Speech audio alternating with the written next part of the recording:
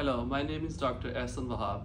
I did my medical school from Allama Iqbal Medical College, Lahore, Pakistan.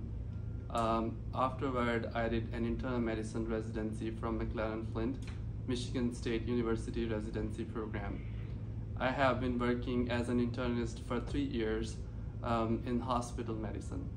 I wanted to pursue a career in hematology oncology, and I was looking for an opportunity where I can equip myself in taking care of cancer patients. So I came across a fellowship position in supportive oncology in Levine Cancer Institute in Charlotte, North Carolina. Dr. Declan Walsh, one of the pioneers of palliative care, is the program director. As a fellow, I had an opportunity to work in different domains of supportive care. For example, palliative care, senior oncology, cancer rehabilitation, psycho-oncology, cancer nutrition, among many others. As a fellow, I had a number of educational activities and opportunities, such as weekly didactics, weekly grant rounds, weekly research meetings, and senior oncology and palliative care meetings. I also had an opportunity to do a 1/2 day of continuity clinic in palliative care. And I also had a specialized clinic called Rapid Access Clinic. So Rapid Access Clinic is a specialized clinic which comes under the umbrella of palliative care.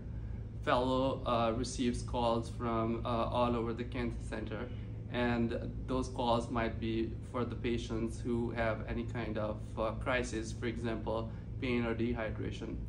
Our staff is very well trained to administer pain medications and also provide IV hydration. So goal of the Rapid Access Clinic is to avoid ER visits and hospitalizations if possible. As a fellow, you have a number of research opportunities, and the program also supports the fellow if they want to attend any national or international conferences.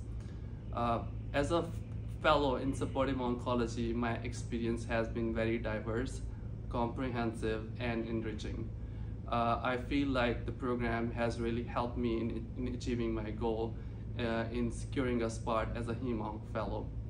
I will be starting my fellowship training July 2023. I believe that this fellowship program can help you in extending your career if you want to pursue hematology oncology in the future. Thank you. Have a good day. Thanks for watching. For more information, visit us online, send us an email, or give us a call. Don't forget to click subscribe and hit that notification bell so you know when new videos are released. And most of all, be well.